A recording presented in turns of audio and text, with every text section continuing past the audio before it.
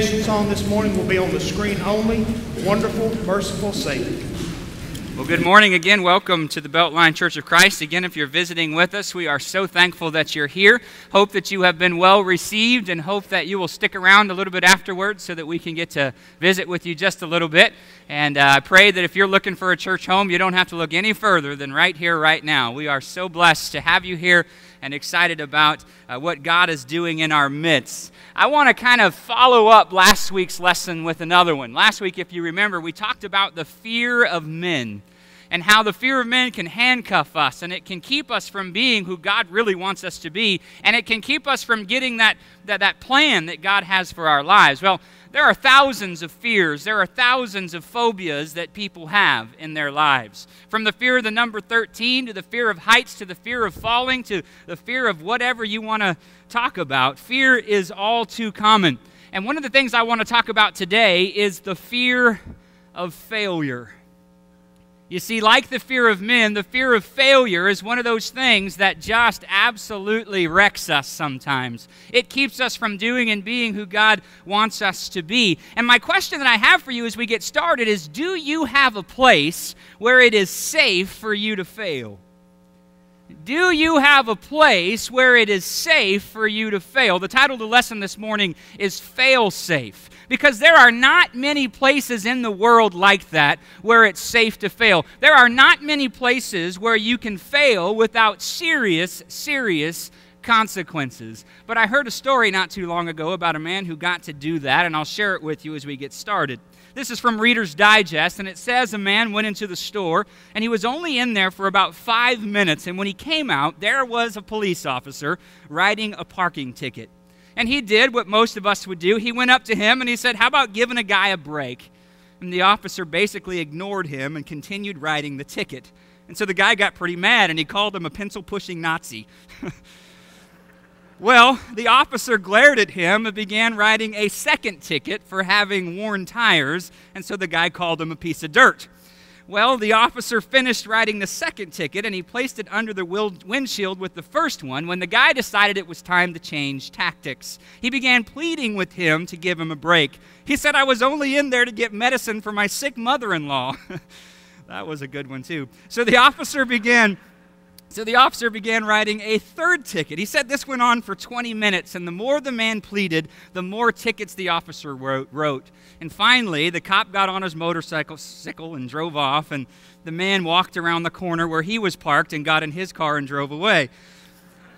You see, there's not many places in the world where it is safe for us to fail, where there's not great consequences for the failures that we have. So where can you go to fail safely or to fail safe? Where can you go?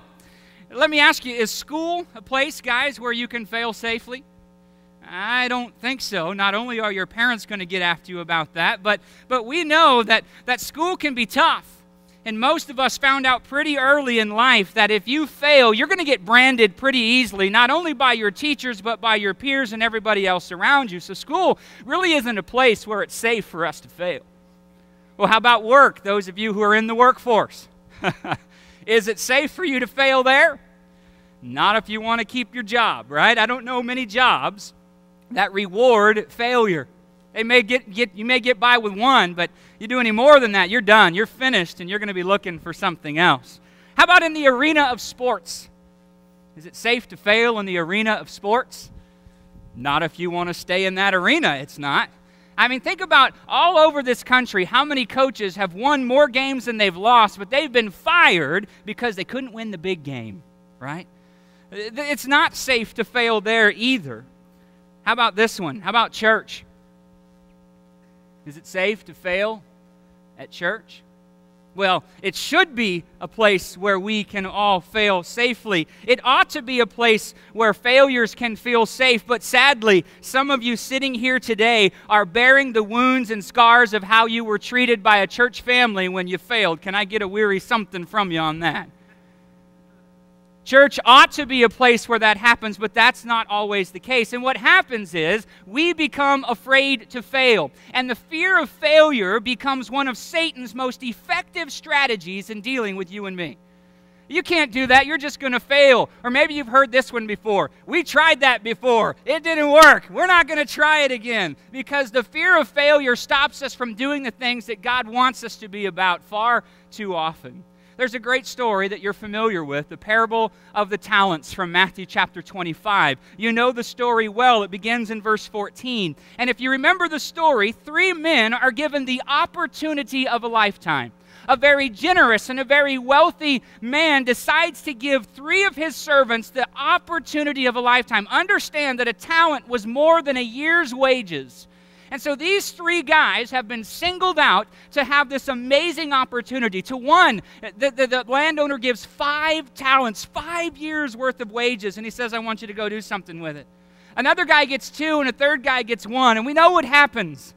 The guy with 5 talents, I don't know, he begins to buy and sell and trade and do business, and he creates 5 more to ultimately have 10 talents. And his master says, wow, well done, good and faithful servant. And the guy with 2, maybe taking his lead from the guy with 5, does the same thing. And he doubles his profits as well. And he has 4 talents. And the landowner says, well done, good and faithful servant. And then there's that 1 talent guy.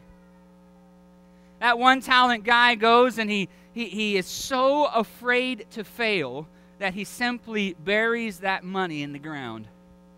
I don't want to lose it. I'm afraid that if I do, that the landowner will be mad at me, and I just can't do anything. And so he buries it, and he thinks that simply giving back the landowner the money that he's been given will be enough. But if you know the story, you know in Matthew 25, verse 26, Jesus calls him a wicked and a lazy servant. Let me ask you, have you ever let the fear of what might go wrong intimidate you so that you were unable to do what was right? Come on, let's be honest with each other this morning. We're family, aren't we? How many of us have done just that? Let the fear of what might go wrong keep us from doing anything at all. Many times I know I've been in situations where I knew God was telling me to do something that I believed was right and good, and I left it undone for fear that I might fail if I tried. You know what we call that? We call that playing it safe. The question is, does God call us to play it safe? I don't believe that He does. And really, we're just deceiving ourselves because we think we're playing it safe, but avoiding risky obedience only produces the illusion of security. It's not real. You're not really playing it safe by doing nothing. What you're really doing is producing stagnation in your life. What you're really doing is missing opportunities for God to grow you up in the faith. That's what happens when we are afraid to try something and we let the fear of failure keep us from doing things. Whether that's at church or in a marriage or in your personal development, when we allow the fear of failure to stop us, we get ourselves in a lot of trouble. So we need a place where it's safe for us to fail. And can I suggest to you this morning that the only place that we're really going to find that is at the cross of Jesus Christ. It is the only place where it has become safe for us to fail. And we came to the cross. Here's the thing. We came once to the cross knowing that we didn't have it all together, knowing that we were failures, but sometimes you and I forget the place where we start. And so, one thing that we need to do in order to deal with our fear of failure is to re-emphasize something. And what we need to re-emphasize is that admitting failure is the first step to submitting to Christ. You will never give your life to Jesus. You will never submit to Jesus. You will never do the things that Jesus wants you to do if you are too busy trying to protect your reputation or you're too busy to admit that you're a failure and that failure is a part of life. And so we need to re-emphasize and admit that failure is the first step. Admitting failure is the first step to submitting to Christ. Because let me just be honest with you. All of us were examined at the cross, and guess what? We all failed. Every single one of us. Every last one of us. I mean, that's the reason there was a cross in the first place, wasn't there? Because we are all moral failures. But the beautiful thing about Jesus is that our entrance into His kingdom was not based on our claim to be mistake-free. Our entrance into His kingdom was based on our desire to be guilt-free. In Colossians chapter 2, there's this amazing section of Scripture that I love. Verse 13 says this. It says, "You who were dead in your failures, your trespasses, you who were dead in your trespasses and the uncircumcision of your flesh, God has made alive together with Him, having forgiven us all our trespasses by canceling the record of debt that stood against us with its legal demands. This He set aside, nailing it, where? To His cross, because the cross is the only place that you and I ever have an opportunity to fail safe. And the beautiful thing is, the only perfection that God expects doesn't belong to you. It belongs to Jesus. You see, God knows that you have failed, and He is not surprised when we continue to fail Him. Psalm 103:14, there's this amazing little verse that's kind of tucked in there that we don't look at very much, but it says this, Psalm 103:14. It says, He knows our frame. He knows us, and He remembers that we are but dust. He knows us. He remembers what we are. God knows that we are weak, and submitting to Him begins by admitting that we are in fact weak. In fact, can I be honest with you this morning and to tell you that to fail to admit that you have failed is the ultimate failure in the eyes of God. Let me say that again. Failing to admit that you have failed is the ultimate failure in the eyes of God. If you have your Bibles, let's go together to Luke chapter 7. Luke chapter 7, we have the story of this sinful woman and a Pharisee named Simon. And we're going to talk a whole lot more about this story in a future lesson because there is just so much good stuff wrapped up right here in this text. But let's just read a few verses beginning with verse 36. Luke chapter 7, verse 36. One of the Pharisees, it says, asked Him to eat with him. And He went into the Pharisee's house and took his place at the table. And behold, a woman of that city who was a sinner, and I love how the Scripture does that. I mean, He could be describing every one of us and everyone in that city, who was a sinner. I love that. When she learned that He was reclining at the table in the Pharisee's house, brought an alabaster flask of ointment, and standing behind Him at His feet, weeping, she began to wet His feet with her tears and wiped them with the hair of her head, and kissed His feet and anointed them with the ointment. Now, when the Pharisee who had invited Him saw this, he said to himself, if this man were a prophet, this is my best Simon voice, if this man were a prophet, he would have known who and what sort of woman this is who is touching him, for she is a sinner. It's interesting to me, this story. You see, on the surface, Simon looks like the success. On the surface, Simon looks like the guy who has it all together. On the surface, Simon is the one we would all want to be like. But when you read the end of the story, you see that it's Jesus who declares him the failure, and He lifts up this so-called sinner. Amazing, the way God views failures and the way we view failures. In Luke 18, we have this story of a Pharisee and a tax collector coming to pray. Do you remember? The Pharisee comes in and he says, God, you are lucky to have me on your team. I give a tithe of everything that I possess. I am a really good guy. I'm not like that loser over there who works for the wrong team and doesn't do the right things. You're just blessed that I'm here for you, Lord. And the other guy can't even lift his eyes up into heaven, but says, be merciful to me, a sinner. Who was the failure in the eyes of God? The one that had it all together? No. The one who admitted that he was a failure. The message of the gospel, I want you to hear this today. The message of the gospel is not that we should never fail. The message of the gospel is that His grace will never fail to be greater than our weaknesses. That's the message of the gospel. Grace has made it safe for us to fail. And if that's true, then I want to teach you 3 lessons today. 3 lessons we all need to learn about failure. Here's number 1. First lesson we need to learn about failure. Our failures are not fatal. Our failures are not fatal. And you need to know that because you have failed and you will fail again, and I will be included in your company. Let's just throw it out there right now. And failure is going to cause some people, maybe even some people sitting in this audience, I hope not, but it's going to cause some people to be done with you. It's going to cause some people to walk away from you. But it will never, hear this, your failures will never end God's purpose for you. God loves failures. If He didn't, why did He make so many of us? He loves failures.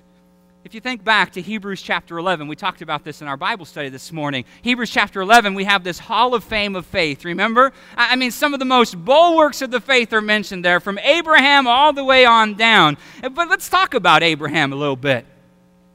How many times did he lie about his wife? How many times? Twice, right? At least. And then his son followed right in his footsteps. It even mentions Jacob in this hall of fame of faith. Do you know what a wreck Jacob's life was? I mean, this guy was an absolute crook and a deceiver. But yet here he is mentioned in the hall of fame of faith. And then there's Moses and Samson. Really, Samson. I mean, that guy's just one brick short of something. He's just not right. The things that he does with Delilah, I don't understand it. Hey, what do you need to take your strength away? Well, if you do the, and then she does it anyway. I'm going off on that. Samson, and what about David? You see, each one of these people listed in this hall of fame of faith, I can take you to a place in the Bible where they not only failed, but they colossally failed. Yet God puts them in these chapters of the Hall of Fame of heroes of faith. You see, God does not terminate His relationship to those who fail. You see, I want to tell you something about God this morning. Some of you have this impression of God that He stands up with that proverbial flower and He says, oh, I love Him. Oh, He messed up. I love Him not. Oh, He's back on track. Okay, I love Him. Oh, He messed up again. That's not our God. That is not what He does. That is nowhere close to the God of the Bible. You see, when we are running this race that's set before us, this race that we call life, that so often really is a rat race, and we fall down and we mess up, God doesn't yell down, hey, what's wrong with you? God doesn't say, what in the world were you thinking? How could you have done that same sin again and again? That's not what God does. That is not the God of the Bible. Our God is cheering us on. Our God is calling us to get back up. Our God is calling us to get back in the race. Those of you who are parents, when your kids are playing a sport or something like that and something goes wrong, do you scream at them from the stands, hey, come on, get it together? Maybe some of you do. I hope that's not... Good parents who are out there, is that what you do with your kids? No. You recognize that when your kids are struggling, that what they need is encouragement, not discouragement. You recognize that what they need is someone in their corner, someone saying, you can do it, get back up, get back into it, you can do it again. You encourage them to keep going. Our failures, guys, are not fatal in the eyes of God. And the perfect example of this comes from the book of Jonah, chapter 3, verse 1. I love this verse, and it's one we'll spend zero time with when we study this Bible, but here's what it says. Then the word of the Lord came to Jonah the second time. Oh, don't you love it? What an amazing verse. Then the word of the Lord came to Jonah a second time. This is what God does with failures. Jonah is called by God to go to Nineveh and preach the gospel, but he hates the Ninevites, and so he says, I'm not going to do that, and he goes running off in the opposite direction. God allows him to be swallowed by a giant fish, and we think that the book's all about a giant fish. It has nothing to do with a giant fish, by the way. He's spit out on dry ground, and then the word of the Lord came to Jonah the second time. I love it. God called Jonah a second time. This is what God does when we fail. He calls us back into His purposes. He calls us back into the fight. If God only used perfect people, what would ever get done? Grace goes beyond our weaknesses. And the clearest picture of this in the New Testament comes from the Apostle Peter. Did anyone fail Jesus as blatantly and as publicly as the Apostle Peter did? But even when the courage of Peter failed Jesus, Jesus' love never failed Peter. In John chapter 21, we have that story of after the resurrection, Jesus is cooking breakfast, and he calls Peter, and Peter dives into the water, and he swims to the shore, and they eat breakfast, and then Jesus and Peter have this time together. They're walking, and do you remember what Jesus asked him? Simon. He doesn't call him Peter because he's not acting much like the rock anymore. He calls him Simon, son of Jonah. Do you love me more than these? Do you understand that's the question that he asked? The question wasn't, Peter, why did you fail me when you said that you wouldn't? That wasn't the question that God asked Peter, was it? It wasn't, Peter, you said that you would die for me, and you didn't. What's wrong with you? That's not the question that Jesus asked Peter. What was the question? Do you love me? And can I suggest to you that that was the only question that mattered then? It may be the only question that matters now. Do you really love God? And if you love Jesus and you are willing to give your life to Him and submit your life to Him, then failure doesn't get to have the last word in your life. And you need to hear that, and so do I. Failure doesn't get to have the last word. Your failures are not fatal. Number two, your failures are not futile. Your failures are not futile either. God does not only forgive failure, He transforms it. And this is one of the wonderful things about God. Let me ask you this question. Has God ever used a failure of yours to grant you a new measure of wisdom? I hope that He has, because if He hasn't, then you are not learning from your mistakes. And if you're not learning from your mistakes, you're doomed to repeat the same things over and over and over again. You see, I believe that God uses our failures to refine us. In fact, the proverb writer says in chapter 15, verse 31, Proverbs chapter 15, verse 31, he says this. He says, "The ear that listens to life-giving reproof will dwell among the wise. Whoever ignores instruction despises himself, but he who listens to reproof, learns from his mistakes, gains intelligence. The fear of the Lord is instruction in wisdom, and humility comes before honor." God uses our failures to grant us new measures of wisdom, but I think it goes even further than that as well. I believe that God does not just grant us wisdom when we fail, but that God can actually use my failures to promote the success of His kingdom. And don't you know, this has got to drive the enemy crazy. Not only does God use my strengths, but God can even use my failures and my weaknesses to be about His business. Wow. That's the kind of God that you and I serve. He can use it all. Our failures can be like a sacrifice bunt in baseball. Since opening day was yesterday, and some of you have the rednecks to show for it, let me just use a little baseball illustration. That redneck joke was not intended for anything else other than sunburned necks. Anyway, the sacrifice bunt in baseball. You have a runner on first or second or sometimes even third base, and you have a guy that gets up to bat, and his job is to hit this little nothing thing so that he's going to get thrown out at first base. He's going to be out. He's going to fail to get on base. But what happens is, in hitting that little bunt, he has now moved a runner into scoring position. That's what God does with our failures. He uses our failures to promote the success and to advance His kingdom. Let me give you an example. Paul and Barnabas, before they head out on the second missionary journey, do you remember this? They get in this heated argument over John Mark. Barnabas, the son of encouragement, says, "We're going to bring him along." And Paul says, "He left us. He failed us. We don't want him along this time." "No, we want him." "No, we don't." "No, we want him." "No, we don't." They go back and forth. Scripture says that the argument becomes so heated that they decide to part company. Barnabas takes John Mark. Paul takes a guy named Silas. Now, I don't believe it was the will of God that two of his best men sever ties. But God allows that failure to create two mission teams.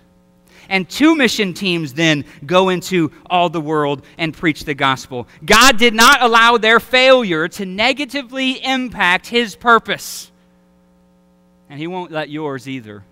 Could it be also, let me just throw this in for free, couldn't it be also that God allows us to fail because we may be heading down a wrong path? He allows us to fail because we're moving in a wrong direction. Could it be that God does that for us? You see, your failures may mean a detour, but your failures, if you're a follower of Jesus, in love with Him and willing to do what He says, are not the end of the road. Our failures are not fatal. Our failures are not futile. And number 3, our failures are not final. Our failures are not final. God is going to love you with an unfailing love no matter how many times you fail. Now, please don't misunderstand. God doesn't want you to fail. He doesn't want us to be in sin. He doesn't want us that way. And I'm certainly not saying that once you're saved, you're always saved and there's nothing. I'm not saying that. But what I am saying is this. God distinguishes between your failure and your worth. God knows the difference between your failure and your worth. You see, the great tragedy then is not to try and fail. The great tragedy is not to mess up. The great tragedy is to fail to keep on trying. Proverbs 24:16 says, "For the righteous falls 7 times and rises again." You see, I believe that's the difference between the righteous and the wicked here in Proverbs. They fall 7 times, but they rise again. He goes on to say, "But the wicked stumble in times of calamity." Michael Jordan is probably, in my opinion, and I'm sure we could have some discussion around this and you'd be wrong, is probably the greatest basketball player in the history of basketball players. Amen? Anyone? Some of my greatest memories when I was growing up and really getting into basketball were of Michael Jordan hitting last-second shots over Craig Elo. Shot on Elo. I mean, the guy was 8 feet up in the air when he shot. It was amazing. I mean, just incredible. Some of my fondest basketball memories are of dunks that I'm an amazing player. But did you know that Michael Jordan missed more than 9,000 shots in his career? And did you know that on 26, more than that because this doesn't count his time with the Wizards, which, 26 times he had an opportunity to win the game on the final shot, and he missed. You know who I'd want taking the last shot if I could create a team? Michael Jordan. You see, God will allow us to stay in the game. His love never fails. Now, I need you to hear this. So before you start putting stuff away, I need you to hear this. I really want you to get this today. This is so important. I want you to remember everything I just said about failures. They're not fatal, they're not futile, they're not final.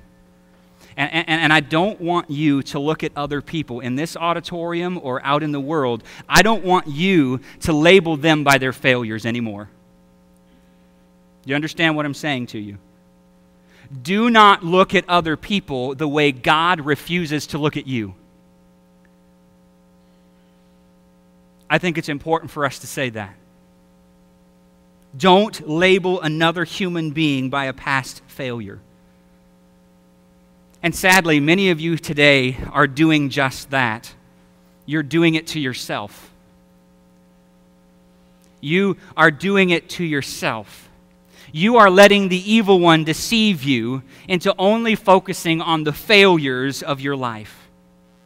But I want you to hear me say loud and clear that because of the cross, we can fail safe. And God is always ready to take me and you in your failure and help us get back up and draw us closer to Him. That's what we call amazing grace and love, and only God offers that. You see, I don't care how the world tries to label you. You may be weak, but you are not a failure. Failure is what you did. It is not who you are. And if you know Jesus Christ and you have given your life to Him, then I want you to hear today that you are a beloved and you are a victorious child of God. And that's the destiny I want you to claim. That's the label that I want you to wear. The beloved and victorious child of God. Not the one who's failed. Not the one who's messed up. Not the one who's going to mess up again. Instead, claim your name as God's child. That's what I want you to leave here today taking. That my failures don't get to have the last word. Instead, my relationship with Jesus Christ does.